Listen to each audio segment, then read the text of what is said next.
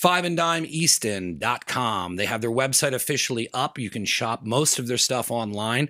They also have Fucked. They have Fucked in the store. I think they're the only one allowed to sell Fucked out of their store. It's 484-544-4719. That's at Five and Dime Easton on social media. These guys are great. I mean, they're killing it. It's the best skate shop, in my opinion, in the area. They have a lot of cool stuff there. Both the owners are rad. I stop in when I can. They're open Monday through Friday, 11 to 7, Saturday, 10 to 7, and Sunday, 11 to 5. There is someone always there to help you out with your needs. You can check their inventory off the website. You can check out some videos they got on there, and they're doing some cool things. Their social media is awesome. They support a lot of local skaters in the area, and they're growing. I'm excited to be a part of them growing. I'm excited to help them out. They're helping me out. It's a good relationship, and I push Five and Dime Easton because they're the best skate shop in the area. Check them out. BTG Blasting. My man, Pat Cunningham, offering you pressure washing, disinfecting, acid washing, and rust removal. It is a high pressure washing business, bringing your stuff back to glory. He does anything from houses all the way to having him come into the studio. He comes down to the studio on a schedule and he disinfects the studio, and we are certifiably clean, and it just covers all the bases. So with the things that are going on now, you're going to need somebody like this. He's got a sticker out front. I am certifiably clean down here. He also offers free estimates on all your needs. He can do corporate and at home. You can reach him at 484-241-1711 and btgblasting@gmail.com.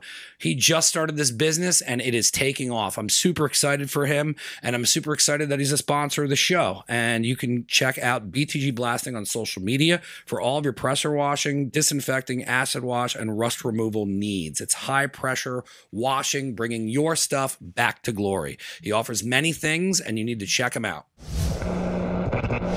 Eric K. Dowdle, defense attorney.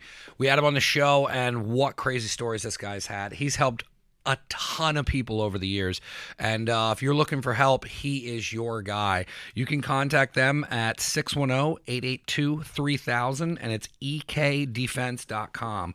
Do you have a pending court case? Do you have a court appearance and need a defense lawyer? Do you need proper representation? Felony, misdemeanor, drug offense, assault, homicide, DUI, traffic violation, appeals. Reach out to Eric. Check out the podcast we did with him as well. It has his whole story on there. If you need help, Eric is here to help you. He sponsors the show. We appreciate it. He's going to be doing a monthly thing with us. Eric will be a part of the family now. Thank you for sponsoring. 163, 164. You ready on the switch? Sure. I'm so excited. There's so many weird things here. Welcome to Never Again Radio, man. Thank you. We've been trying to do this for probably 2 to 3 years. I think we were even just audio. I had reached out to him on Instagram. You still had everything going on in New York City, and I don't even know how I found out about it. I think I stumbled upon the page or something, and then I messaged you, and you're like, I live in Easton. Yeah. And I was like, what? This is going to be super easy.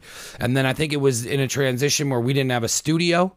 And, you know, one of those months. Couple times, yeah. So then actually, I always go back to people if it kind of went dead, and especially now, because I'm like, hey, I'm glad we didn't do it back then, because now it's full video. We wouldn't have been able to show off the pieces you have. You came down to the studio. We talked for a couple hours, and I am so excited to do this podcast. Obscura Antiques on Instagram. Yep. Why don't we just get right into how the hell did you get into doing any of this? That's a big thing. Where do I start?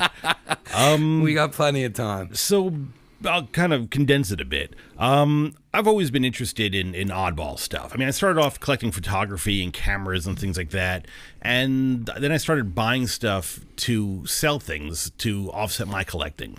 And it got to the point where I kept finding kind of oddball stuff here and there. And I'd been working as a photographer, and for this antique shop, they wanted me to photograph something. It was this bench, it was gigantic. Couldn't do it in the store, so I brought it around the corner, and I just photographed it and everything, and I'm waiting for the owner to come back to help me with it. And this couple comes out of their apartment with a taxidermy deer head and a bobcat. And they just plop it on the garbage can, and they kind of like posed it there. And they're looking at it, they start walking away. And I'm like, excuse me, you throwing that away? And like, yeah, we're getting rid of it. I'm like, well, is it like buggy or something? Like, what's wrong with it? They said, well, we're changing our style. I'm like, mine.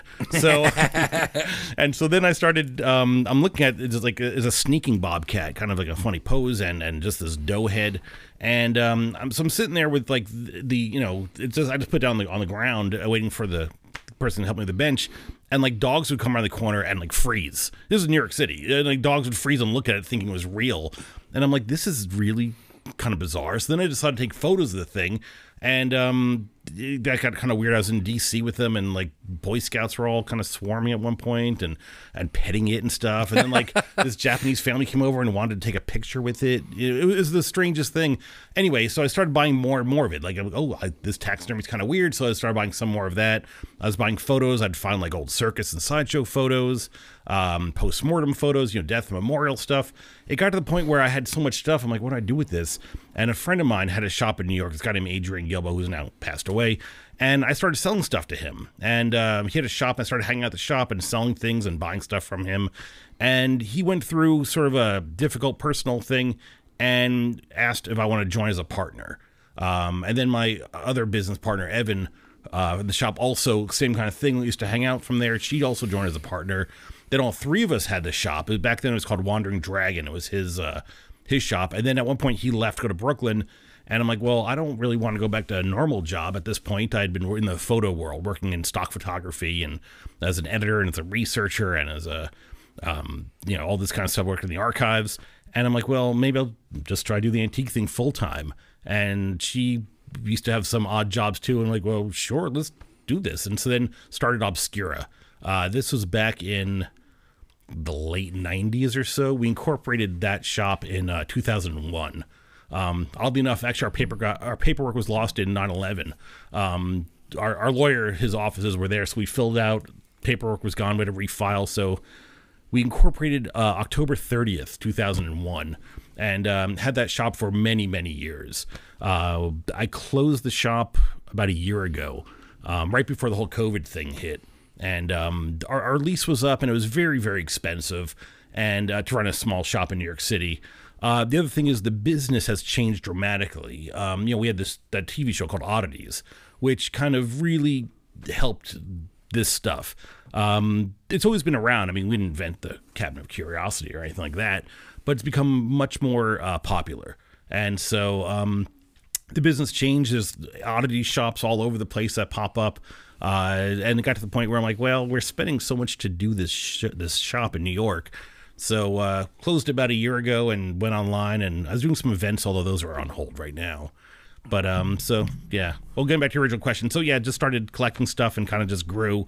The more I saw, the more I wanted, and then try to somewhat make it not so diverse, although it is kind of still pretty diverse. There's so much to pick through there. So my quick question is, how do you price something like this? That is an excellent question. Like, you know what I mean? Like, how do you well, this Ouija board is more than the other. I don't know how you would This Ouija board here is actually my earliest one. This is about 1890, this board, which is, Ouija was patented in 1891. It was technically invented in 1890. Weird kind of, they existed before that, but not as the Ouija. There's something called the Witch board, and there's earlier boards and writing planchettes, which have like a pencil and that kind of thing. But as far as pricing the stuff, it's some of it does sell online, so you kind of see comparable prices. And sometimes you just kind of like, I feel this is worth whatever. Yeah, you ask the spirits, and my rent is it's worth this. If for a really good piece, when I don't want to sell it, I'm like, that's a little more expensive because I don't want to sell that. But other stuff, it's after a while, after seeing enough of stuff, you kind of get a rough feel for what's the worth of something. There's so much to come through there, especially the fact that you just brushed over that you did a TV show. They're my favorite guests when they're like, we just did a TV show. Yeah, we did a TV show. I'm like, all right, I want to dive back through. Now, you got the taxidermy stuff and you start the business in New York. Is this when you were in the Village? Yeah. Yeah. What's crazy is I came down and I've been to that store because my friends have told me about that, because you had other stuff in there besides antiques and stuff like that, didn't you? There was like kind of like punk rock stuff there, and like what was kind of the feel of the store? It was mostly antique stuff. And we actually had only one shop at a time, but we actually had 3 different shops. We had moved twice. And it was usually this kind of stuff. You know, people think, oh, it's oddities. I'm an antique dealer. I'm not necessarily an oddity dealer. And even though we're known for this kind of stuff, we do have other stuff too. You know, I like quirky stuff, and I like oddball stuff. You know, with the Mexican velvet paintings we have discussed. We will get into velvet and paintings. All different kinds of stuff too. But it's always been kind of a quirky antique, you know, the weirder end of antiques for the most part. Now, was there multiple people going out and scouring after this stuff, or were primarily stuff like, were your partners also into this field? So it was like a collective group buying lots, or like, how did you guys get enough pieces to be selling in there? It's a lot of running around, and it still is. It's auctions and estate sales. That's got to be fun shows. though. It can be. I mean, often you have to wake up super at the, you know, the crack of dawn. You're up, you know, it's dark out. You got to drive in the middle of friggin' nowhere, and, you know, with flashlights as people are taking stuff off of trucks and fighting with, you know, other people who are also there early to get stuff. And it's at the point now, though, that I've been doing this so long, and I know a lot of people, and a lot of it's networking. Yeah. So often people are like, oh, hey, dude, I found this really disgusting thing, or this creepy thing I thought of you, which sounds Those are the like best. Isn't Those how are the you best want to be friends. known. Yeah. Those are the best friends. people, I saw the weirdest thing I thought of you, but don't get insulted. I'm like, weird isn't a bad word to me. I don't know what you're talking about. Yeah. So I do have people who will call me up all the time with stuff, you know, other dealers. Like I have and also it's not networking too. Like I have a friend who does mid-century modern furniture, which I know a little bit about, but I don't sell it. So I see it, I'll tell him, and then he'll call me or text me like, hey dude, I'm looking at a skeleton, I'm looking at a Ouija, I'm looking at some weird crap that you might like. So it's a lot of that kind of stuff that goes on too. When you first started buying stuff up, and you were saying how like people were so drawn to that piece, were you like being drawn to the fact of like, oh, like, you know what I mean? Like, was it something that you got from people being so interested in it being so odd that was the appeal? Or were you actually like, I know you're into all this stuff, but is there also like how we were when you first were showing it? Like, there's got to be a feeling when you're presenting a human head to somebody, the reactions you get. I mean, was it kind of like that was also a draw to wanting to get more of the stuff? Yes and no. I mean, ultimately, I do this for me, you know, I enjoy it. And I've always been kind of that, you know, I don't know if it's a middle child thing, or I've always been kind of the weird one in the family. And to me, it's sort of like art, you know, like a lot of the stuff has this sort of like attraction repulsion thing. You know, sometimes it's like a car accident. No one wants to be in a car accident, but everyone kind of stops to take a look at it. And it's this sort of like attraction repulsion friction kind of thing that it's like, what is this? It's like, the stuff you have all these questions, and then after you ask them, you have even more questions. Yeah. And it's stuff like that. It's curious. It's like, why is this? And where is this from? And who made this? And where's this been? And, you know, all these things that these items kind of create in your head. And it's just like, it's something that's wonderful. It's a thing of wonder. You look at it, you're like, wow, like, I don't know where to begin with stuff. What was it like for you to then turn that into a job?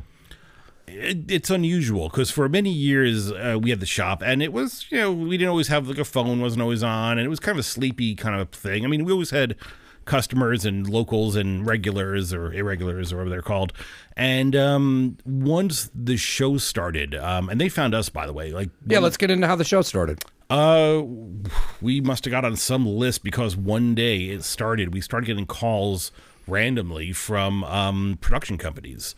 Probably about a good dozen or so over the course of maybe 6 months. People kept calling, oh, I'm from this so-and-so company. And do you think someone signed you up for something, or like? I have no idea how it got. I mean, we'd been around and people had known about us. We were kind of like everyone's favorite secret, though. And we have some very big clients, some very well-known clients. And, you know, they'd get upset when they found that other people knew about us. Because like kind of like word of mouth. A lot of word of mouth. We never really advertised, but we had been in New York City since, you know, the Wandering Dragon store was since like the mid 1990s, early 1990s in the East Village when it was still pretty sketchy down there. Now it's all gentrified, but so we've been around for a long time. It's always been, oh yeah, that weird shop, and the hours were all weird, and it was. People would be like, I remember kind of seeing the shop. It almost had a mythical quality to it, and like we would be up, like we wouldn't open up sometimes till the afternoon and be up and open all night long, and it was like almost like a party going on. Yeah, what a cool clubhouse. time though, because I remember being in high school and my friends would go into New York City and then they'd come back and they'd tell tales. It wasn't like now where everything's connected and you're like, oh, okay, I can follow Obscura Antiques and this is what they do. Like back then, it's like the older kids would come and be like, you guys went to New York City last night? They'd be like, yeah, we went here, and it was like, so I mean, that would be cool to be a part of a shop that's actually got buzz in New York City. It had a mythical quality about it. I mean, like I said, the phone, like the guy Adrian running it, like he was the most organized person. So like sometimes he was like, I'm not paying that phone bill, screw them. So we wouldn't have a phone for months on end. And it got really weird, even weirder than that. And anyway, so we opened at like, 2, 3, 4, 5 in the afternoon to open up. And he lived in the back for a while. So we'd literally be open to like 3, 4, 5 in the morning. And there'd be like music playing, all like 1920s and 30s hot jazz, and people drinking and smoking, and people would kind of come and go. And it was like this like strange party. And people That's so awesome. would come by and be like, oh my God, I was here months ago. And then later I was like, did I imagine that? Because I couldn't remember what street you were on. I went back, I couldn't find it. And it's like Skull Island, that occasionally the mist will part, you'll see it. And then other times you will never find it again. No, it's like New Orleans. We went to New Orleans and drank a lot. We couldn't figure out where the hell we were. It had that quality, and it was, again, the East Village. And you're like, I remember their skulls. And that's the thing. It'd be like East Village of like the 80s and the 90s, and it was kind of weird back then. And the block had the Russian bathhouse on it, and like 2 or 3 drug fronts back then. It was like, it was not the most popular. Well, it was kind of popular block, but not that popular. It wasn't not in a way you wanted it exactly. So it was really strange, and like I said, people would come and go, and just random people. We didn't know, and sometimes they'd buy things, or like I remember one time, these people came by and this one's like, oh my God, I want to try on this Victorian dress, and literally just took her clothes right off and put it on, and everyone's like, what's going on here? Like, it was just and meanwhile the people are smoking and there's music and sometimes people would be dancing. It was the strangest thing. It was magical. Anyway, so fast forward to about the thing. So we started, but it was kind of like a sleepy kind of like a little niche kind of small thing.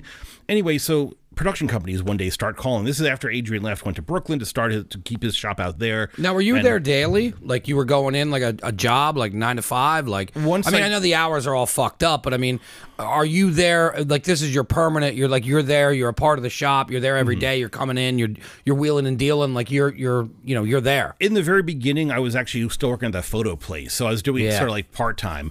And then once I left there, or was let go from there, they got bought by a larger company, and they got rid of that, like half the place. Anyway, so I'm like, oh, well, I'll try the antique thing for a while until I get a different job. Yeah. And it was a weird time when that industry changed dramatically. It all went digital. Like in that year I was gone. So I come back and everyone's like, oh, it's a totally different thing. You don't qualify for anything. So I'm like, well, I'll do the antique thing for a while, see how it goes. And it's been, a couple decades now. So then I started being there more often. And then, like I said, Adrian left, and then we reincorporated as Obscura. And then pretty soon, like, the phone started ringing with these production companies. And some of them were legit. Some of them were, not as legit, or, smaller companies. And then there's one company that I did research on them. Like, who are these people? And they do, like, Pawn Stars. And they're a bigger company. It's called Left Field. And so they're like, hey, we'd like to come in to interview you. So I'm like, sure, come on down. So we set up an interview. And I kind of, I'd watch some shows, so I kind of understood what they were looking for. And like in the interview, a couple things I said actually ended up in the opening sequence for the show. There's a thing in the show where I say, Obscura ain't your grandmother's antique shop. Well, unless she's a bit of a weirdo or a kook. That was part of my interview, which ended up in the opening sequence. But anyway, they had like 3 or 4 shops. They kept whittling it down. And the big, like months would go by. We didn't hear anything. They're like, no, you're still in the running. Don't worry, I'll let you know. And then one day they called up like, okay, you got the show. When do you want to? We're going to start filming in 2 weeks. Like, oh shit. So how do you prepare? You can't really prepare. Well, that's the thing. And they're like, you just kind of wait for them to get there. Like, we're here. That's the thing. And so they're like, look, just be you. Don't play Mike. You are Mike. I'm Mike. I'm not acting as me. I am me. I've been doing it my whole life. They said, just be natural. That's all we're going to tell you. And so we did 6 episodes, which is like the basic they do. We do the 6 episodes, and they asked like, who do you deal with, and who are your customers, and what kind of stuff. And I gave them a list of our customers, people I've been dealing with for years, and they film it, and they send the 6 episodes to Discovery, and we get this phone call from the production company. They're like,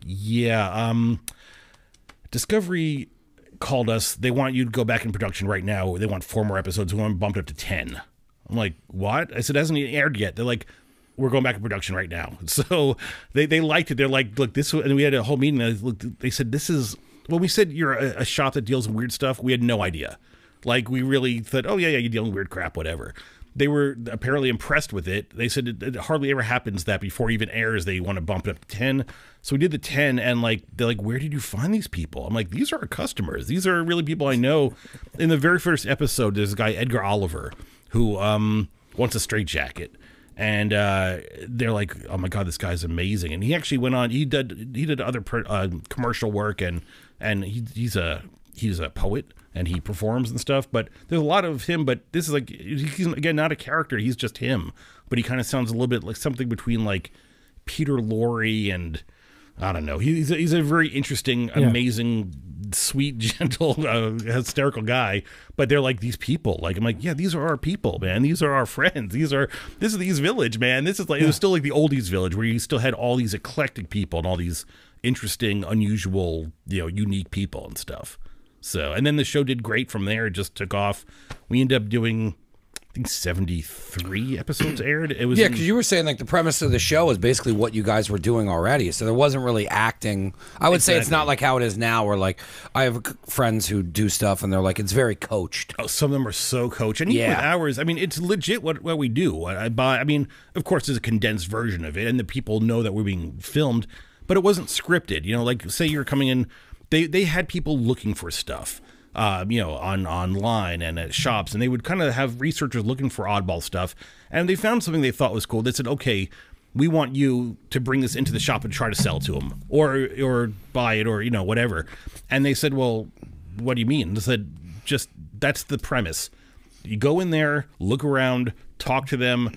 They didn't tell us what the item was, and they said there's no script, just as long as you land on this item, that's all that counts. So people would come in, and we knew they were coming in. They knew they were coming in because there's cameras and everything. And we'd start talking about stuff, and they would ask about stuff. And that's the show was very, it's as realistic as you could possibly make it, because a lot of that was just us chit-chatting and just improvising and just legit talking about stuff. And people would loosen up and get kind of used to it. And then finally they said, oh, well, actually, I want to sell this. And then we'd talk about that thing. So a lot of these shows you watch, it's so scripted. Yeah, it's painfully scripted. This show was unusual in that it was not scripted. Well, again, the premise was there, but how we get to that item. It sounds like it was ahead of its time. I mean, it sounds like it was the show before what every rundown terrible show is, that, it's just a scripted nonsense. But I mean, to have them come in and then you interact, I mean, what's awesome is how the show, how it was that you explained with like just the hanging out and all that. It really prepared you for. That's what we did. Yeah. Like but if they would have chose any other shop, they would have had to coach them into how you guys are. Well, and that's the thing. And they actually did a spin-off show. There's a shop out in San Francisco called Love to Death, my friend Audra owns, and they made that Oddities San Francisco. But they were trying to make it like our show. And I'm like, well, Audra's not me. Like they're them, we're us, and let them be themselves and stuff. And they made it a little scripty, and like certain shows you watch, like I don't watch a ton of reality TV to be honest, but sometimes I'll watch it and I'm like, oh my God, this is so fake. I can't watch this. The kind of thing where they knock on the door and the camera's already on the inside. Yeah. Like if you pay attention to production at all, it drives me nuts. and just certain things they'll say, and you can see their faces because they know that, like, some production person's like, oh, say this, make this stupid joke, kind of thing.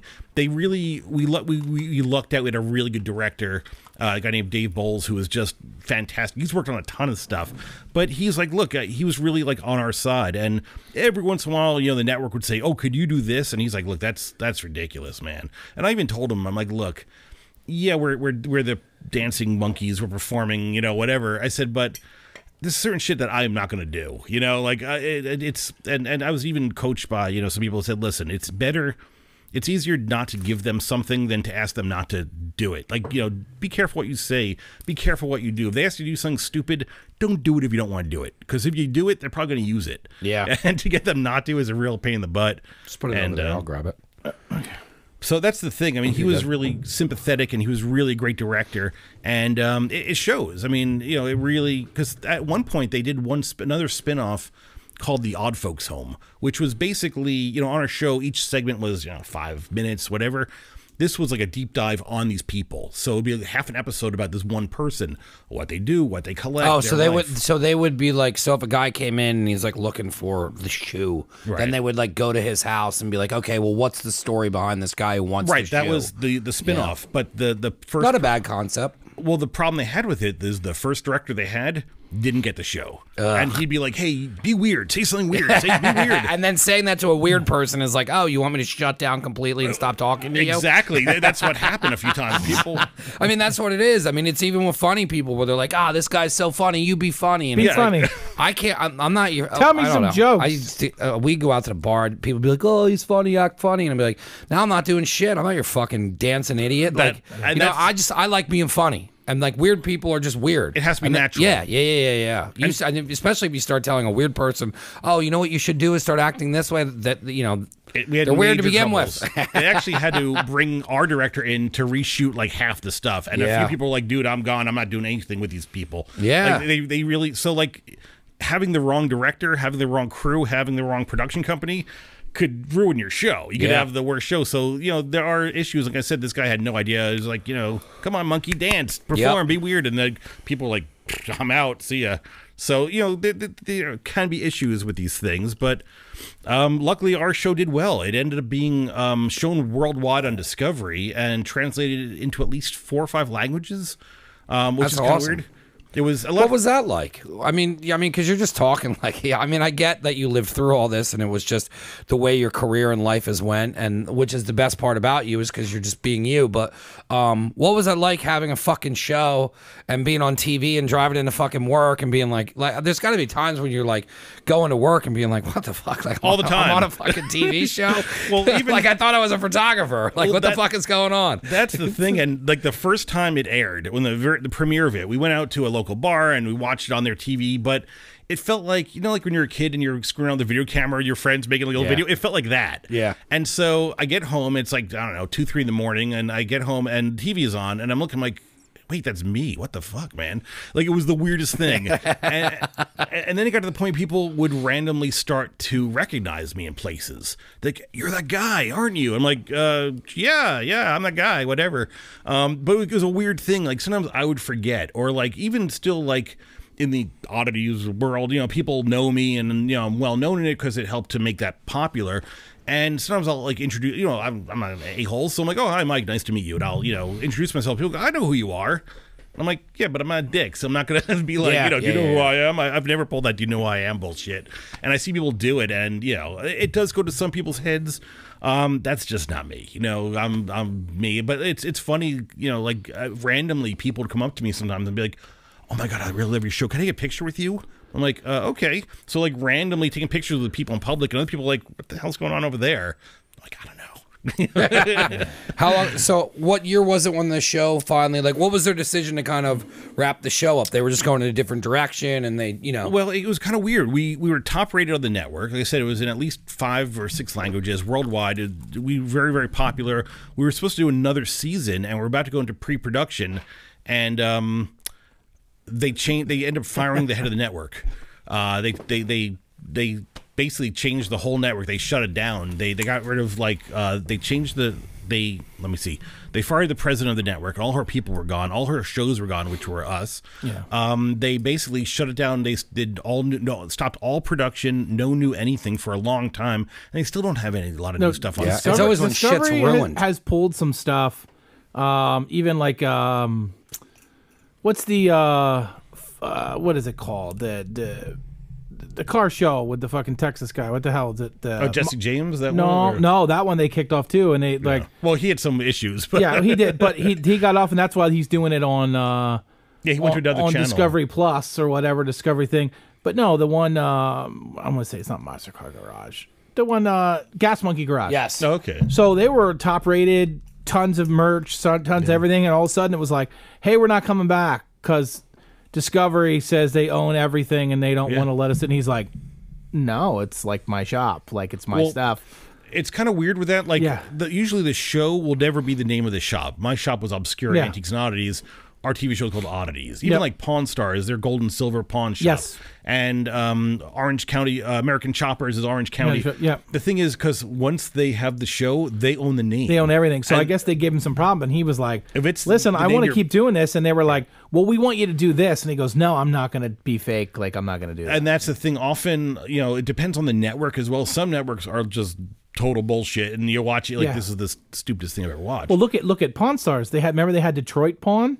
Oh, exactly. That was miserable. That was scripted as scripted as it can be. I feel like anytime there's anything good, the networks ruin it. Even with Vice, they had Fuck That's Delicious, and they tried to steal a show, and he was just, and Action Bronson was like, I'm out, go fuck yourself. Now he does the whole thing on YouTube. He's pulling fucking 500,000 to 1 million hits. So he's making more money, probably. Yeah. I mean, he's doing it all by himself. I mean, he's always been one to do everything kind of on his own, and he thanked Vice and was like, everybody at the network wasn't an asshole. I love the people that worked on the show, but you're not stealing my show. Well, that's the thing with networks, too. Yeah, they ruin everything. Every show out there is someone's baby. Yep. And when that person gets replaced, the new person's like, I'm going to eat that baby and make my own. That's right. And they fuck it up half the time. Yep. They want to come in and make their mark or get rid of that show. We want to make our show. Yeah. And it happens all the time. There are people who've been working there for decades. When they're out, all their people, all their shows, all their everything, eat them out of there. And that happens all the time. So we were 2 weeks out from just filming another season. We pre-production, ready to go. This is what, season 6? It would have been,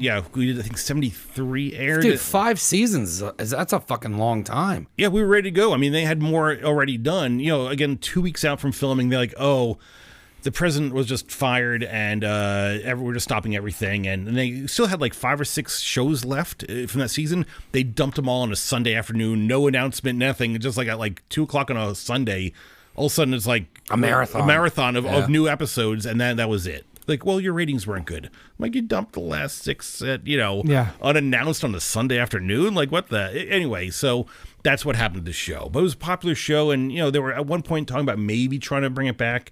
And people still like it. Been off the, new show's been off for 5 years now, 6 years. People still like the show. Oddities are still popular, as a genre of stuff. Yeah.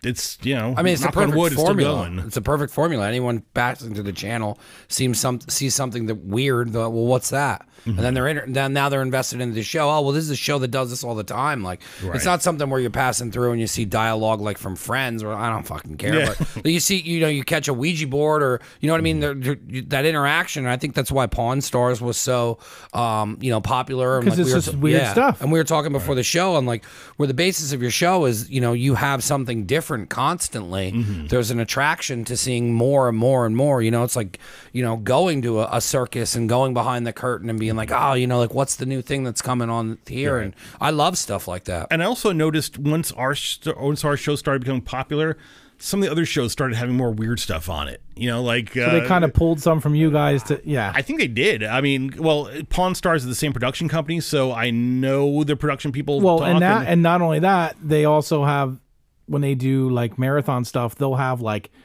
automobiles and this, or they'll have weird stuff, and it'll be literally they'll have only that stuff on those shows. I believe the weird stuff is influenced from my show. I could be wrong, but it's my opinion that I think it influenced that kind of thing. And even like Pickers, like they started going to, actually they went to Bushkill Park. I got called actually when they did that episode. It was right when I signed the contract, and I got a call from their production company saying, we know you guys deal in oddball stuff, and these guys they're going to go look at some sideshow stuff. Are you, can you be on the show as an expert? Because again, I've been buying and selling sideshow banners for years, and I'm like, yeah, let me make one quick phone call. And I had to call our production company, the lawyers, make sure we could do it. And when I got back to them, they said, oh, we already got Billy from, there's another shop in New York, this guy Billy, who I mentioned to them. And so I was almost on Pawn Stars as well in the very beginning, which would have been kind of weird. But I mean, even that's kind of a bit nonsense. They bought it from Bushkill Park over here. Yep. Yes, and then they actually came back. Those dudes are legit. Bushkill never had a sideshow. No, it was just old. It was an old like. So it was old. What circus was it? stuff. Balloons the Clown Balloons or something. Balloons the Clown bought it. Yeah. That park is known because it's a roller skating. It's just. Ramp I think it's because it was so old that just the style of it was kind of odd. Oh, it's amazing that back place, then. yeah. But what happened was those guys actually came back. They gave him more And money. gave or more something? money because they were like, we made a lot of money off. Well, these. there's also a lot of criticism I know in the early Pawn Star and Picker stuff where like we bought it for 70, we sold it for 700, Yeah, and like people are like you're lowballing. ripping people off. Yeah. Yeah, how dare you make money at the job you created? It's weird. Well, you know what though? It's one of those things that it's like they come across as certain kinds of people and like, listen, like we're trying to make money, you're trying to make money on selling stuff. Well, it's a business, and you don't want to be like even. I mean, think about it, even Pawn Stars. I mean, there's one episode, lady comes in and it's just an ugly brooch, and she's just like, I don't know, I think I want like $1,000, and he's like, I'm going to give you 30,000, and she's like, what? And he goes, you don't understand, like that's a diamond, that's an onyx, that's a thing. Like to do that is, I think, helps him a lot more than just being like, yeah, I'll give you $500, and then ripping them off. Right. Also, being that it's televised and stuff, It makes it look better. Yeah, I'm sure they don't do that when the cameras aren't on. That's where they're like, here, guys, here's the scripts for today. Yeah. Yeah, the Bushkill Park episode, that was cool that they did that, but I feel bad for that place because it's not a good spot. Well, they just got flooded out again. It was like It floods every time just because it's a bowl. Stop it. Move it. Yeah. I remember last time it flooded, which It's like was, the people who live on the river and bitch. Yeah, we don't get why our house floods because you're next to a fucking river. Yeah, it flooded like 6 months ago again. Like a huge flood came through there, and there was on their Facebook page, it had a whole list of stuff that's missing that got washed down stream somewhere. But it's a cool old place. I'd love to see it all back, but again, let's get flooded again. But I'm saying how didn't it get flooded all those years ago? Oh, it must have. They just, I guess it's popular. Just keeps. It was Never just talked in the about it. newspaper at that time. Yeah, the newspaper. It wasn't on the internet. Yeah. So then the show kind of went its separate way, and you guys were still doing the shop at that time? Yeah, I mean, the shop existed before the show. Yeah, and so it's after. like you were just, you're still doing the same exact thing. There just isn't a production crew there. Correct, right. And the thing is, people still, come out from, New York City's a big tourist town, and so we get people from all over. Although the business changed. I mean, since the success of the show, like everyone and their cousin opened up an oddity shop. Like every city and town has one, and people are like, oh, I love this. I want to open a shop just like yours. I'm like, yeah, don't. And so it got to the point too where, people like, well, I found this weird thing. I could either call these guys in New York City and ship it, blah, blah, blah, or just go to my local guy and he'll give me a couple $100 and I'm done. So the business changed a bit and the city changed a lot. That area, it's all gentrified. It's all, $1 million starter condos overlooking some dingy street and stuff. I mean, it's outrageous. And, the people in the neighborhood are not really the customers so much anymore. A friend of mine overheard these guys right next to our shop was this building they renovated, built some floors to it. It was like the party building, and they advertised it as the hottest dorm, blah, blah, blah. And it was always like noise complaints. And a friend of mine overheard these two guys talking in front of my shop. This like at night. And like, oh man, I want to move this place, but look at this creepy ass shop here. I don't want to live above this oddities crap place. So like stuff like that. And she's like, okay, you're moving to like the East Village. But everything about the East Village you hate, and, You want to change it to make it look like the way you want it to look. And it's multi-million-dollar condos all over the place there now, and construction's like, well, these people aren't buying this stuff, we got a lot of tourists, but also you get a lot of people who like, oh, I spent all this money to come to New York, and they'll come in and buy like a $5 thing. So the business had changed quite a bit. I mean, it's still decent. How long were you guys doing it by that time? We incorporated in 2001, so it was like 18, 19 years officially. Damn. But a couple years before that, we'd been That's in a long business time before. to survive, though. Yeah, it was a small business. And then get into a TV show, then out of a TV show. It says a lot for your shop. And in the meantime, I, building up the Facebook page, building up the Instagram page, TikTok, all this kind of stuff I'm doing. I use Facebook, I use my page, Mike's own page, but also the Obscura page a bit. And then I started doing this thing. So I started doing online. Once we decided to close the shop, I was going to do online, which has actually been decent. Instagram is pretty busy. I'm at the post office a lot for that. But also I was doing events, the Oddities Market. That's what I want to get into. So I was doing Philadelphia, Pittsburgh, Nashville, Atlanta, and a few other ones. My idea was to do 6 of them, one every other month. That way to keep me busy with that and sell online. And that's all on hold right now. So with COVID and stuff, looking to. But I want to break down what that is, because we talked about it when you came here, and I think the idea is awesome. I think what you did and how you did that, I think it's going to be so fucking rad when it comes back to doing events, and I think it's going to be sooner than later. So like basically what you would explain to me is that you were kind of finding lots, and then you were hand picking like really good vendors to have, and then you were kind of having like I'll let you explain it, but break it down a little bit more than just be like, sure, because they're the best people though. They're like, yeah, we just did this thing, and then like he was telling me about it, and I'm like, man, that's fucking rad that you have this like festival of like these odd things, but you're like not just taking anybody to make money, like you're making it very specific and very genuine, which is why the shop was fucking awesome. Well, and that's the thing; it's a curated market. I had been doing indoors. We did one last October in Glen Mills, PA, which is outside of Philly, and that was an outdoor place. It was at a haunt called Bates Motel. Big open. What was that? The door. Oh, big giant. You're all right. Basically, farmland. You can sit here or over there if you want. Hello. That's glad you make it.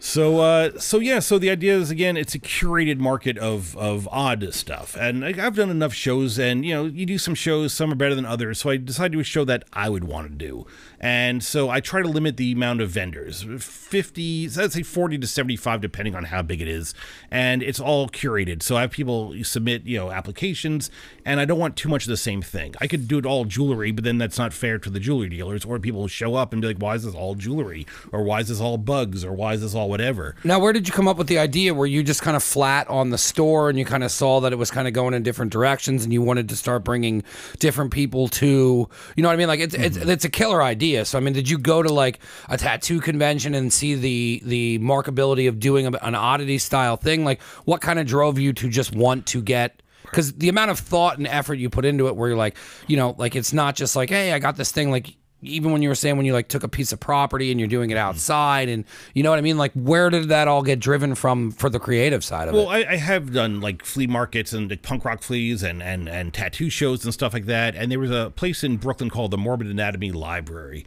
and they used to do a show, small. And first they started in their basement, and they went to a bigger place, but still kind of small.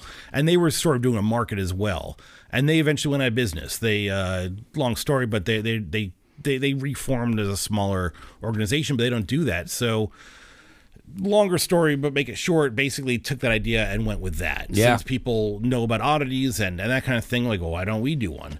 And started off like the Philly one, the last Philly one I did, 4,000 or 5,000 people showed up. It was, really busy.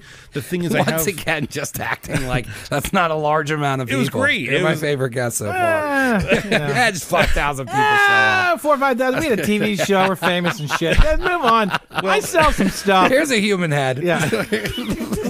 And that's the thing, though. Like, we have the notoriety. Like the Instagram is 77,000 on there. But again, it's just organically built it over time. But that's what we talked about when you got here. I said, why, like, it's such a fun page to follow. It's like I have the dumb stuff that I scroll through on a daily basis, and then it'll be like velvet painting, and I'm like, or like I scroll through, and then it, Ouija board. Like it's not, it's constantly changing. It's such a solid follow. Well, thank you, and that's the thing. Like, my idea was to put on a show that I would want to do. I want to make sure there's not too much of the same kind of vendors. I want to make sure it's really diverse. I also want the customers to show up. You cared about the product before the money. Well, yeah. I mean, I could just stuff it full of anyone and everything. A lot of people don't do that, though. Like, that's what makes it awesome, is that there's plenty of people. I mean, I've been to them. I mean, she came with me. I've been to some. I went down to New Jersey, and they sold me on the idea. I spent $3,000 on the whole thing.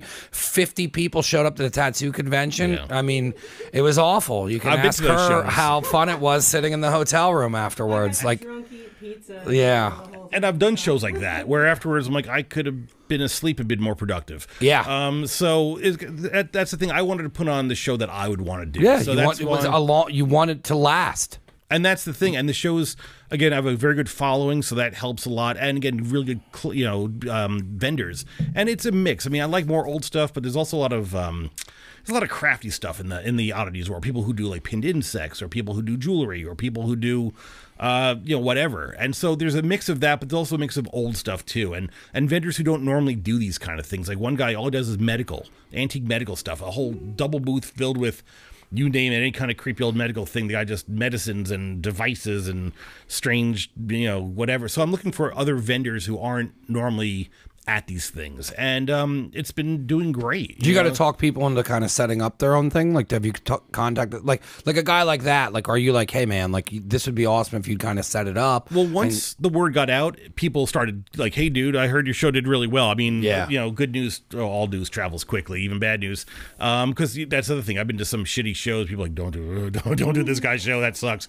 But my show has a really good reputation, and I try. There's an admission, but I try to make it as fair. I try to make it as fair as I possibly can, still make it profitable, but not like you have to be a pig about it. That's the thing. That's what ruins shows. Exactly. And there's some promoters who just pack them in, they'll take anyone. I've been to shows like where there's the guy selling like gutters and chimney caps and shit. Well, when we were there, what I found out that why there was no one there is because he did the same exact tattoo convention the weekend before, and that's so he went back to back, and I'm like, and I didn't know anything. I just went online and found a list of tattoo shops, and they took a big name, and they were like, this guy's Paul Booth's show, New Jersey, and then I went there, he's not there, no one's there, and then I'm just like, man, I borrowed someone's truck to get down here. It was a crushing point in my business where I could have given up because I lost that much money doing it. And that's the thing. And like people go to the show and like I'll be there or I'll have Evan be there as well. I have people from the show. The Philly, I had Edgar Oliver, the straitjacket guy.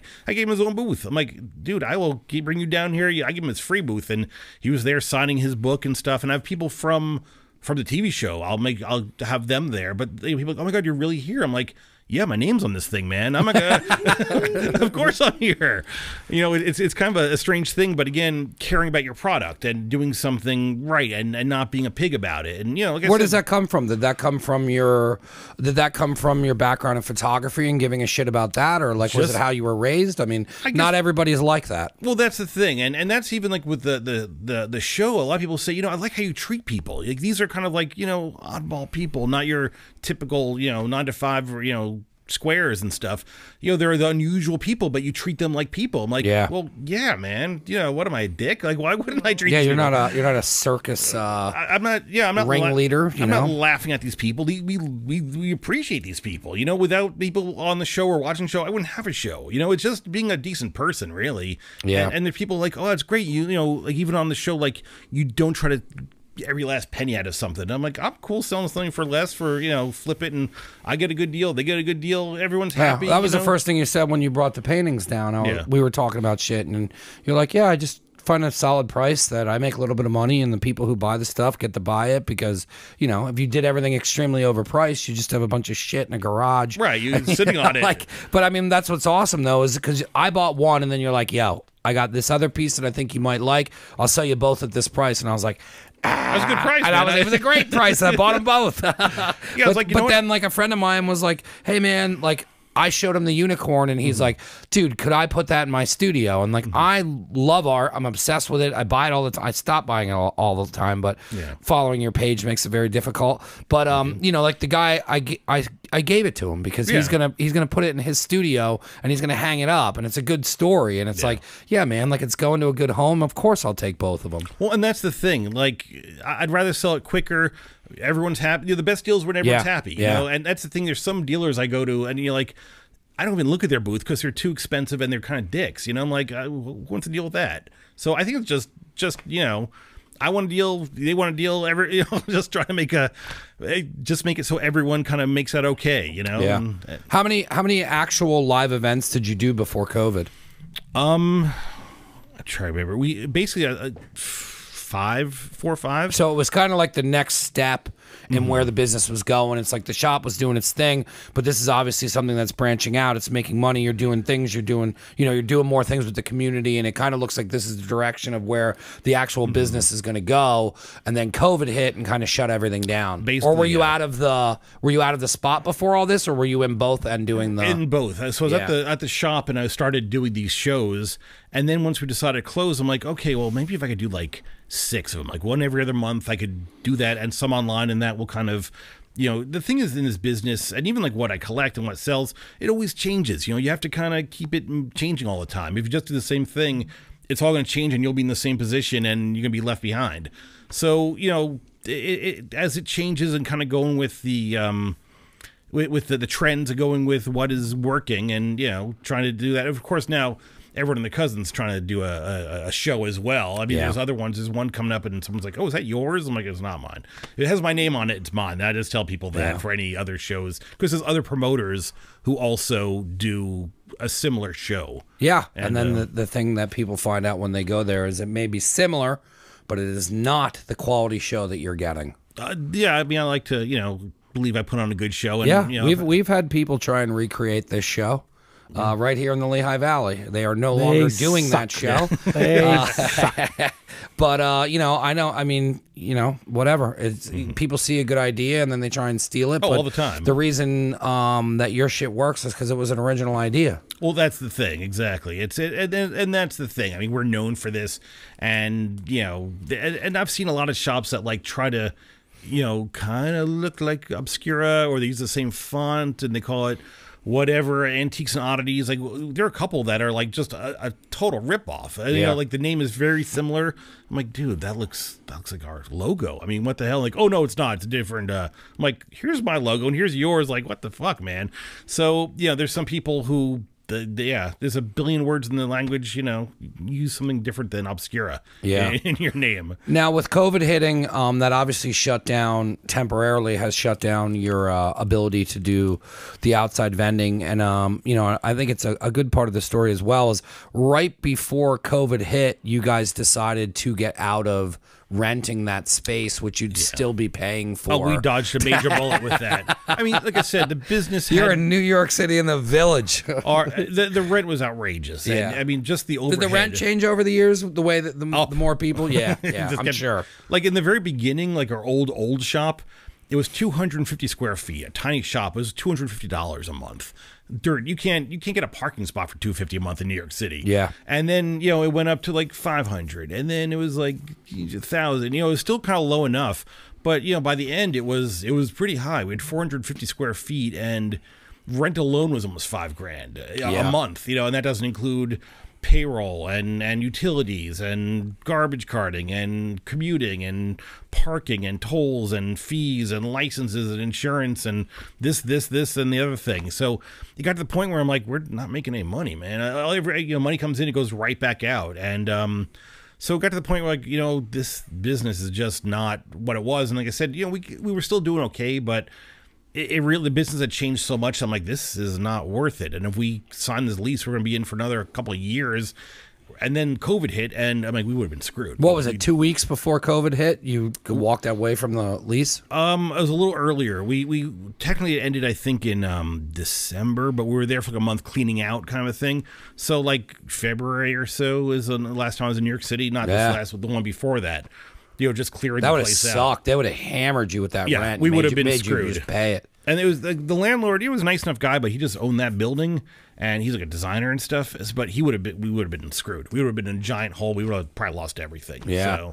So when you you obviously dodged that bullet. So now your vision of where everything's going to go, and with doing the Instagram and online, it seems like you're doing well with that.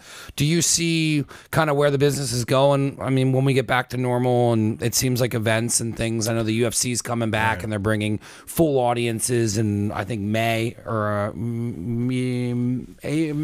end of May, they're doing full audiences. Yeah. So I mean, maybe not this summer, but the following summer. I mean, eventually you're going to get back to being able to do what you did. I hope so. Yeah. And then and then you're online. Is that where you see the business going? Is doing the festivals and so far? Yeah. I mean, the thing is, like I said, it always changes. I mean, it'd be great if I could. Online's been decent. I'm selling less than I did at the store, but it's good because my overhead is a fraction of what it was. Yeah, you're not paying the rent. That's the thing, and it gives you more time to go out and find stuff and that kind of thing. As far as the events go, I mean, as long as people are buying it, people are still into it, I would like to keep doing them.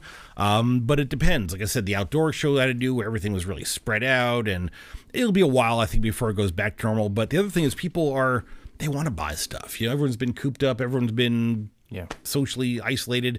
People want to buy stuff, even like I'll put like small stuff on. Like I just got those glow in the dark rosaries, $10 a pop. They were cheap.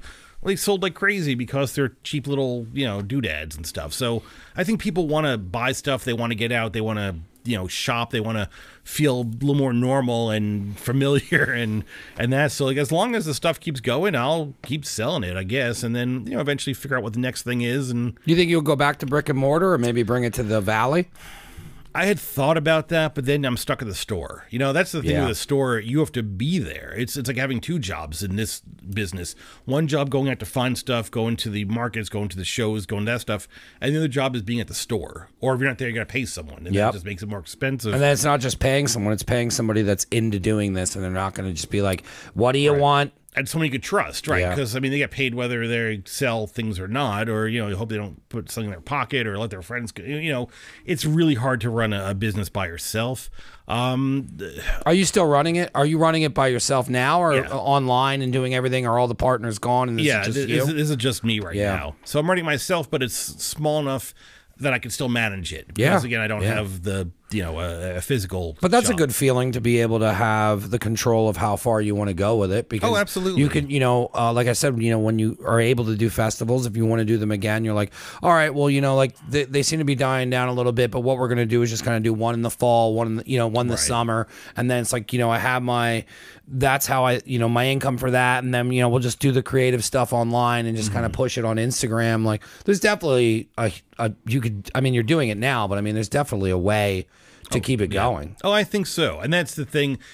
Just being that I'm running it now is that I can make all the decisions. I don't have to, you don't have to nice. You don't have to, having partners has its benefits, but also it's, detriments and its issues and problems. So it kind of worked out okay so far. I want to get into show and tell. You have so much cool stuff. This is a bunch of stuff from my collection. Some of it I just got recently, like that photo that just came in. We'll just start from here and we'll go all the way over. You could hold it up to this camera here. Sure. And then we'll get a little bit. And then what I want to do is I want to start doing this monthly where you just bring extremely weird shit in and then we just kind of bullshit about it all. Yeah, I get stuff all the time. Like I'm out buying stuff and I've been collecting for 30 years at this point. So I got a lot of stuff. This is kind of neat. I brought this, and this is actually the oldest Ouija board that I own. This one is from about 1890. Is it haunted? People ask me that all the time. He said it was. I thought you had a private conversation with him. No, I did have to scare you. In here. I told you not to touch it because it was haunted. I never claim stuff is haunted, or people use that, and I always say, well, go sold separately. I pick up on stuff like that. So. It doesn't feel haunted to you? The funny thing is people, like Ouija boards, people really flip out about. Like I go to markets, like, oh, I'm looking for this, that, or Ouija boards. And some people are like, oh, dude, man, those are scary. Be really careful with that. I'm like, it's not special wood or ink or anything. Now, do you know the history behind this? Like, I don't know much about Ouija boards, but is this is this a version of it being sold, or was this something that was used way back in the day, like before it became a novelty? Well, Ouija, by trademarked Ouija, came out in 1890. A guy named Charles Kennard takes claim for inventing the board. However, there are earlier boards and earlier spirit communication devices.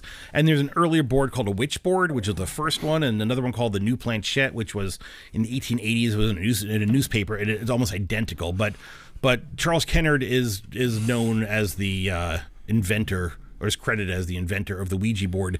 This is like the very first one. They first started making these in 1890. They didn't get their patent until 1891. And this one, I know it's a little hard to see, but it says Ouija trademark, but it doesn't say registered. So this is early. And actually on the back, it's a little hard to see, but it does have the patent blind stamp on here from 1891. The early ones were made like this with these panels, and they had to put rails in the back because they separate. Later, like in the mid 1890s, they went to a solid piece. So yeah, this is a pretty early Ouija board. I'm also part of an organization called the Talking Board Historical Society, TBHS. It's all about early Ouija's, spirit communications, although we're all skeptics, which is kind of cool. TBHS.org is the thing, and we've done things like the world's largest Ouija board, which was shown in Salem, Mass. 2 years ago in Halloween. So this is an organization that you're a part of that's just all about Ouija boards? Ouija boards and other related Are they stuff. also local? All over. The guy who started is in Denver, Colorado. A couple down, I think, in Texas. We have a member or two. Massachusetts, Connecticut, kind of spread out. My brain's just reeling where if you have other people that are doing Ouija board stuff, we could do a whole episode on Ouija boards and turn the lights down and let's get weird. I have a lot of, some... And he'll get so scared. Nope. Yeah, I have friends who have even... Would you want to do something like that? Nope. I could talk to him, yeah. I mean, I'm sure let's they'd be get interested. weird. Oh, Here we go. absolutely. Here we go. I love making him do stuff he doesn't want to do. So, yeah, That's awesome. How the hell do you get into a Ouija board society? Good question. Did they contact you? The spirits. Yeah. I knew a bunch of guys who were in it, and I've been collecting them and dealing with them for years. And I was at one point. I mean, you are so thoroughly knowledgeable on all this. Is this just from you researching it, and then you just are so into it, like you're telling this like you're reading a book? Well, I've always found this interesting. I mean, certain things, like I said, I'm a total skeptic. I don't believe in, like, I have a bunch of these, and I've had people like, oh, be careful. I'm like, honestly, even better. Maybe we'll bring you on, and then I'll get somebody who's totally all in and was like, "No, we are talking to spirits." Oh, I know a lot of people argue down here. I know people who are, and like I said, most of the guys in the TBHS, the directors, are skeptical. Yeah, and they have incredible collections of the stuff. I mean, really, historical stuff. Halloween episode. Let's go. I could bring all sorts of stuff. What else did I bring? What do you want to go next, into the perversion, or do you want to get into the skull? Either way, we'll get to both. All right. This is kind of a neat piece. I bought this many years ago. It is a hand-carved wooden mold. You'll see the hole here is to fill it. And I'll put it that. It's actually a Victorian dildo mold. There you go. So back during Victorian times and earlier, there was an ailment, a female ailment called hysteria, and what the idea was, they thought that the uterus would move around the body from not being used, and so doctors would stimulate women in their offices, and the idea is they thought was the stimulation would bring the uterus back into place, and it would they thought like certain ailments, like mental ailments, were caused by this issue with the body. So they started like vibrators and stuff started from that, so people could not have with a doctor to stimulate ladies, and they would also have devices like this. This would have used like a natural plant rubber, and yeah, it's kind of neat. A friend of mine named Tony Perot, he actually writes about antique naughty stuff. He wrote a book about Napoleon's penis, which is still around, by the way. It was owned by a dentist in Jersey, although he passed away. And he wrote about this, it's an English king had his like sex chair, and he wrote about like brothels and like the sex tours of the 1890s. Anyway, he was like, hey, we should cast this thing, but we haven't yet, but we still might. It'd be kind of interesting. Hard stuff to find, no pun intended. But yeah, and this one actually I bought from a guy who bought it at a church thrift store in Virginia, of all places. But yeah, I've had that. Did they know what it was? I don't know. Yeah. I would hope so. It's a fairly obvious form. So yeah, that's kind of a neat thing. I've had that for a while. I didn't bring it, but it's a apothecary jar that says anti-hysteria on it, and it has like stuff, I have no idea what it is in there, some kind of powder, but again, all these sort of magic. It's all sorts of stuff, unusual stuff to find that, but yeah, it could have been back then. It could have been anything that opium, who knows, whatever. Out. Yeah, probably opium. This is a cool piece. This actually, for people who've seen my show, this is sort of like almost a store mascot. So weird to touch. So it's a real human head. This actually, we had I had snow globes made with a little miniature of this, and I had keychains made, and we had T-shirts with this head. This is a medical preparation, probably from the late 1800s, early 1900s. It's actually a woman's head. You can actually feel the stubble a bit on the head, but the face doesn't have it. Also, you'll see the brow ridge is really slight on this one. That's more indicative of a female skull and head. Everything's there but the ears. The inner ear is still there. This came from the estate of an ear doctor. I guess everyone knows what the outer ear looks like, but it has like the eustachian tubes and the cochlea and all that good stuff. And yeah, everything but the brain is in there. Has little hooks. Here, could open that up if you want to see the inside of the like a little candy jar. Yeah, yeah. And then it still has like the eyes and the tongue and all that kind of stuff. I had an almost identical preparation a number of years ago that was actually cut down the center and on the side, so it opened up, showing all the interior pieces of the head. You know, it has everything. You know, again, you see the tongue, the nasal parts, the sinuses, the eyes, the gizzard. You know, everything was in there. But that's kind of a neat piece. And yeah. You could be like a Viking and drink wine out of it. I know people who've made chalices and Yes. drinking vessels out of skulls. Yep. Is that something you'd like to get into? Oh, absolutely. Maybe the new studio? No. No, because it'll happen. I don't want that to happen. Last time I was in Texas, a friend of mine who has a mezcaleria, a bar down there, I drank this. I'm not sure what kind of spirit it was, but it's out of Mexico. But we drank out of the skull. Yeah. It was interesting. Hell yeah. As long as it's new and it's Clean. Yeah. Getting the old weird stuff. I'm not drinking out of that lady. It's gonna be. That lady looks that's like how we she's open up to naughty. the new studio. Naughty lady. Is we drink from the skulls of women. What do we got next? The shoe. The shoe. So This was a cool story. yes, this shoe. It's a real shoe. You'll see it does have wear. Someone did wear this thing, and I bought this in. Actually, I bought this in Texas a number of years ago. And when I bought it, they didn't know anything about it really. It's a real shoe. They did make like shoe companies would make giant shoes for display, but being that this has wear on it, it clearly was worn, so it wasn't just a display. And someone had posted online another really huge shoe, and they claimed it was Robert Wadlow. He's the world's tallest man. He was in the Guinness Book. There's a lot of photos of him, and everyone with a giant shoe claims it's a Wadlow shoe. It's one of those things. And so I commented, I said, look, every shoe cannot be a Wadlow shoe. I mean, the guy, wasn't an octopus. I mean, he only, how many feet did he have? And the guy's like, well, and I said, well, look, here's a big shoe. It's not it's big. It's not like, like a clown shoe. And so I said, it could have been another sideshow giant. It could have just been a tall person. Some of them were just, giant shoes made for display. And so a friend of mine was like, oh, dude, you have a Wadlow. And I'm like, dude, it's not a Wadlow. Here's the story. And I explained it. And like a day or two later, another friend of mine contacts me and is like, dude, I heard you have a Wadlow shoe. And I'm like, okay, what the hell's going on here? Explain the whole thing again. And then finally, another very high-end collector friend of mine says, dude, you have a Wadlow. I'm like, what are you talking about? And I show him the shoe, and he said, okay, is it 17 and a half inches wide? He knew all the measurements. He asked about the wear. He said, oh, that's from his leg brace. He's like, dude, this is actually a Wadlow shoe, and I have the other one. So I'm like, what? So this is the left shoe. He has the right one of this. The same design, same everything.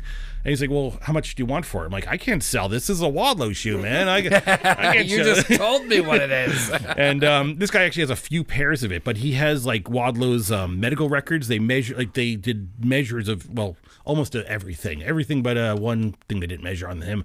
And but he has all his information. He's like, that was legit his shoe. I think he was from Oklahoma, and I bought this in Texas, but again, they had no.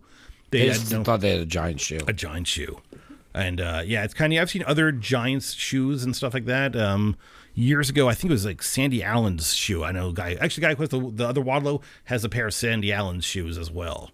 So It's got to be so interesting for you to know all these different people that just have the similar, hunting and finding things, and then you guys share things with each other. It's a small world. And then to have somebody who actually has the other pair of shoe, like, I don't know, that was probably a really fun conversation. Oh, it was quite neat. That's the thing. In what I do, there's a lot of people, but there's a core of people. Yeah. And we all either know or know of each other. And, there's, with any community, you're going to have some really good people, you're going to have some real dicks, and you're going to have everything in between. And everyone kind of understands, like, oh, yeah, that guy, but this guy's okay. And so, as you become friends with people, and as you network, and as you, become, I have a pretty good reputation in this business, and, it's like I said, everyone kind of knows who to trust and who not to and all that good stuff. And like I said, I have a lot of really good contacts. Been doing this for decades. So I have a lot of resources and contacts and people I could speak to. I'm like, what is this? Like the guy with the actual shoe was like, oh yeah, dude, I know that guy for like 25 years. So it kind of works out nicely.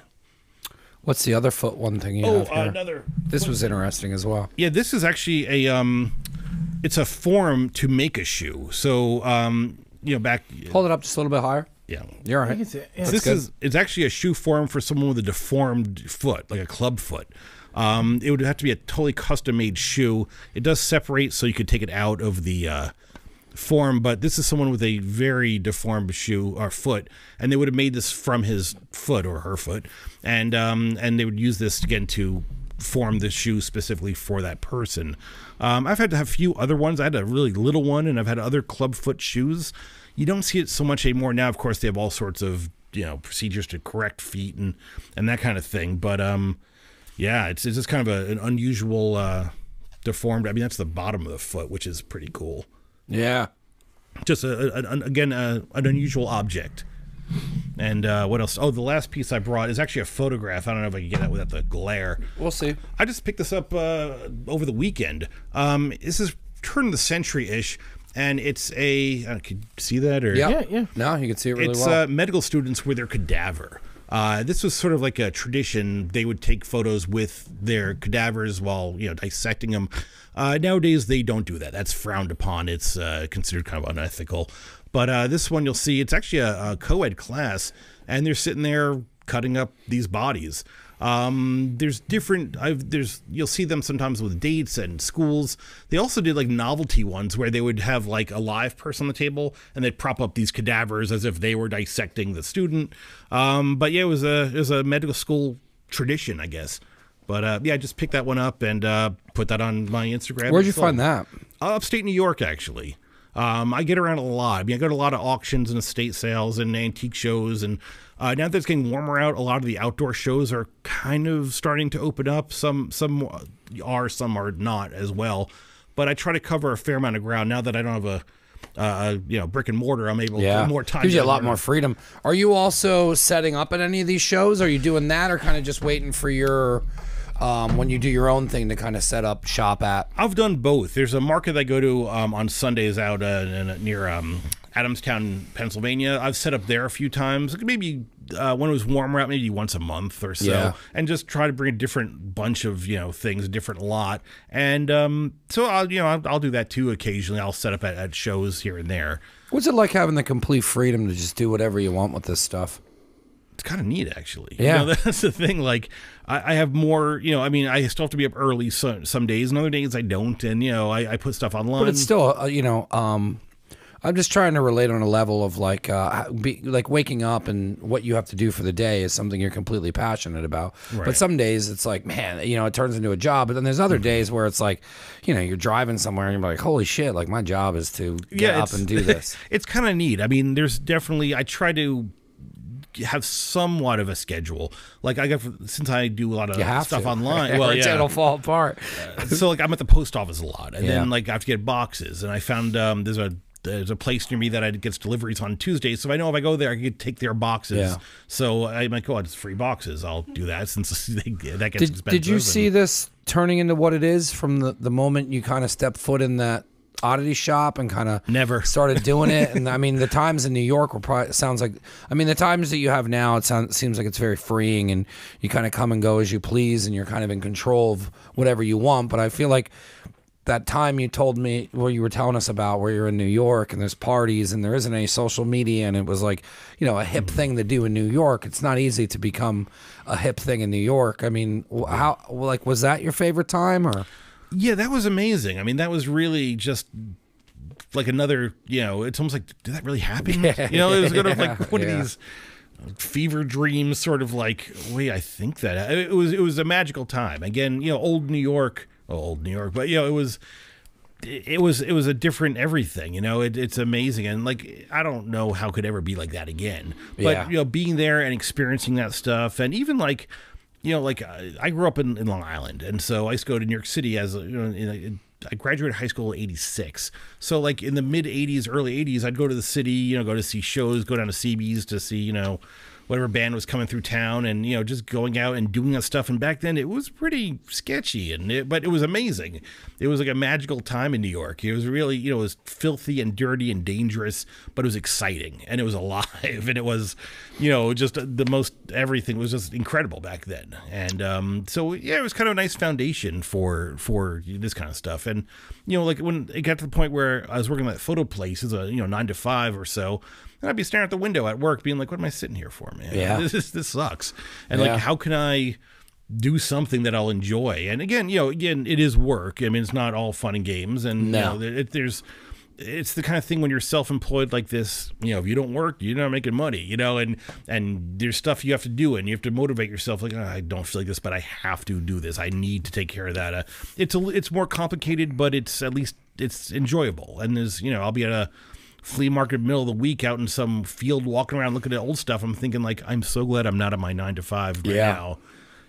It's again, and it's always those moments that continue, because I think not enough people realize, and I know Jesse's worked for himself, but like, you have to motivate yourself to work on a daily basis. Like, I have to force myself to edit and do all these things that are like the work steps in it. Like, this is fun, you know what I mean? Like, to be able to do this, and you come down here, and then even have her come down, like, like this is awesome. But then there's stuff behind the scenes that I have to like talk myself into doing on a daily basis, and that's like exhausting. As long as the reward is worth it. As long as the reward is much bigger and better than all that crap you got to do.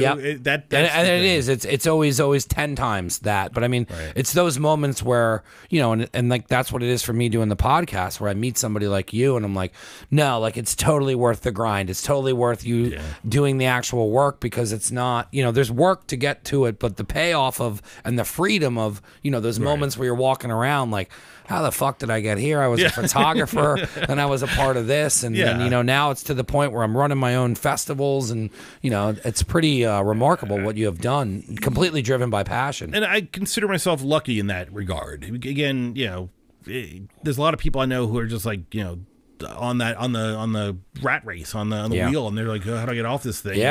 And some people can, and a lot of people do, and luckily, again, now you're saying like with the technology, with the internet, with kind of stuff, more people can. You know, it's easier now to be able to find like an alternative source of income and ways to make money, and a side hustle where people are like making things and selling things. And I like that you pointed that out, that more people can come off the wheel, because I think it takes a specific person to start thinking outside the box. And I remember like cooking cheesesteaks and working places, and I would just be sitting there and be like, man, like, I know people are doing things that they love for a living. Why can't I be one of those people? And then you start thinking like, all right, well, how do I do that? And then like, it takes a very specific person to just really get away from like, well, it's scary, the nipple, and then, you know what I mean? And then like, and then you go over here and it's scary. And I know a bunch of people that would have just jumped back, but I mean, it's very well pointed out where you said like, I like that it's easier now where people have different opportunities to, there's someone listening to this right now, looking out a window being like, man, I wish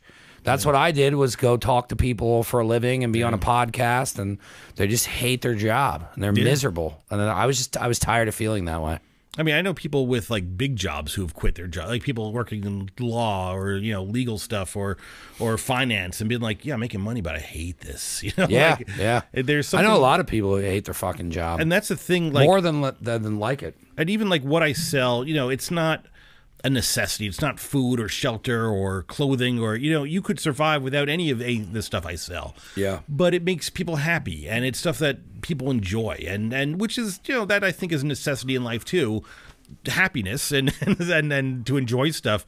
You could live in a square box and eat gray gruel and live a very long life, but to enjoy what you do and to have things that make you happy and that make all the crap worthwhile and stuff. I mean, that's finding that balance is important. And like I said, I consider myself fortunate that I've got to the point where I can do that. And I've made a business out of buying and selling weird shit. So it's There's no better way to wrap the show up than that. I mean, it was very well put, because I know where I'm at and the amount of work it takes to get to doing what you want to do for a living. So, I mean, I know you brush this all off as that, it's not something that you know, like you act like the TV show and all this was just stuff that you did, but in all actuality, it's like that was all hard work. You know what I mean? A Like lot that, of work. It was a lot of work, and I think a lot of people don't realize how much work goes into doing that, and the fact that you took it to this point and now you have this creative freedom. It's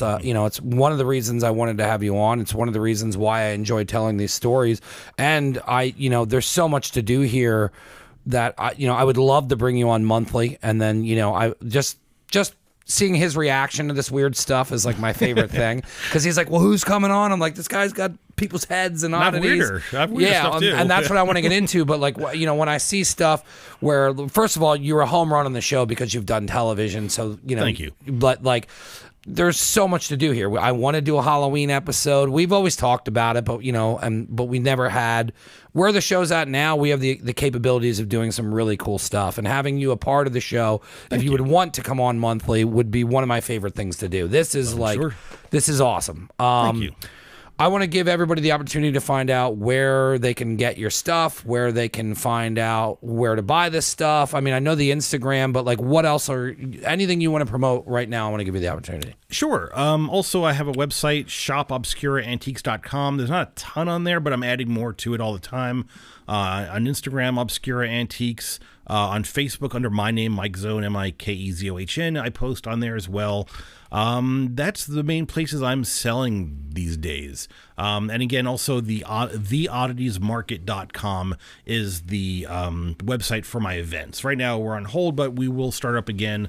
I'm looking at hopefully later in the year.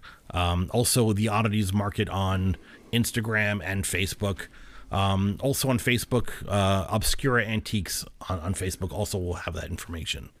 As soon as you get back in the first event you do, I either want to come down with camera people and film a bunch of stuff, or I want to sell smash burgers there. That works. I want to work together on that as well.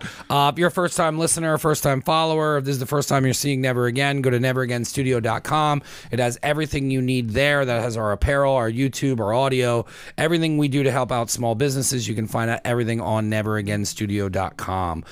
Thank you again for coming on. I'll talk to you more after the show.